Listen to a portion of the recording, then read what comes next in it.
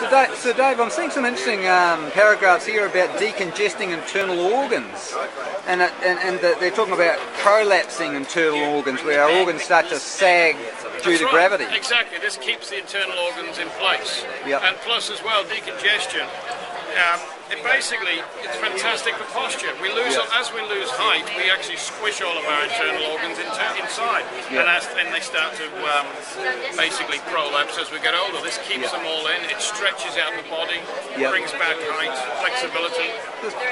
Probably, See you later. Oh, you're welcome, brother. So it's probably quite a credible adjunct to a detox system, really, isn't it? Well, that rocking is a very, very great form of lymphatic drainage. It's a beautiful form of the lymph system. You're actually you're activating the lymph system on that rocking. That's brilliant for that. Great. So there's all manner of exercises and experiments people can do once they get one of these things. Absolutely. We've got 82-year-olds upside down doing crunches. They've regained 2.5 centimetres in height. They've got all their flexibility back. Their back is great. They're sharp as a tack again. You look at anyone who does yoga. I don't care how old they are. They're totally in charge of all their own faculties. They are living an amazingly healthy life. This gives a fantastic blood to the head, just like the yoga headstand. Only this way, with this, you are actually getting traction as well. Great. And the traction is what makes such a difference. Right.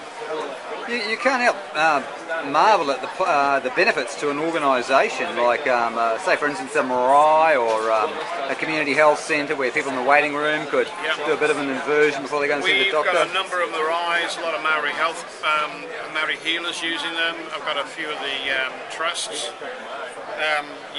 We do the Napui Festival and a lot of the stuff up north, and we have some amazing results from the Maoris. They're beautiful people. Great. And even some of the big guys. I mean, geez, you want to see the results these guys get, you know? No, that's great, Well, sometimes the people who are struggling the most can see the benefits clearest, can't they? Absolutely.